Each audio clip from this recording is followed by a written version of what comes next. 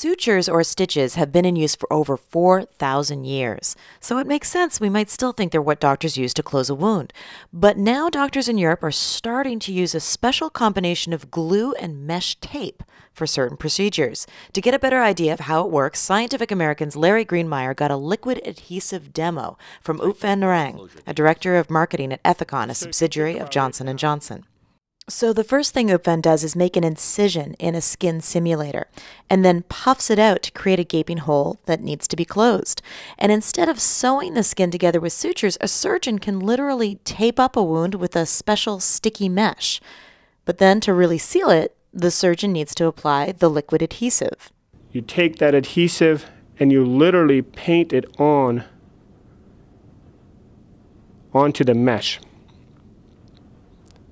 And in about 30 seconds, this liquid will turn into a polymer and will have sufficient strength to hold that wound edge together till your skin underneath completely heals to a point that it starts to, as it naturally does, starts to slough off. And as it sloughs off, this mesh and adhesive also starts to come off, and you're completely healed underneath. Now, this is not something that's available right now to most people. When it does become available eventually, what would be the reason why a doctor would use this as opposed to sutures? I mean, how are they going to, in the future, decide which type of closure they use? So if you think about it, and I'll use an example. So this was a plastic surgery procedure, let's say abdominal closure, abdominoplasty, 30, 40, 50, even 60 centimeters of incision.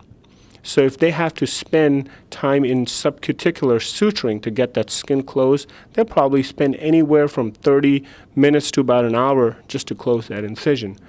If they use a technology like this, they'll be able to do that in 5 minutes.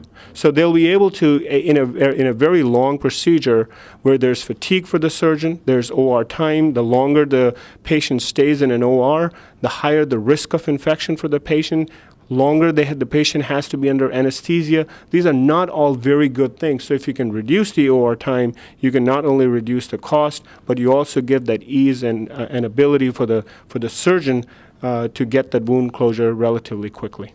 So how's it doing? Are we ready yet to pump it up?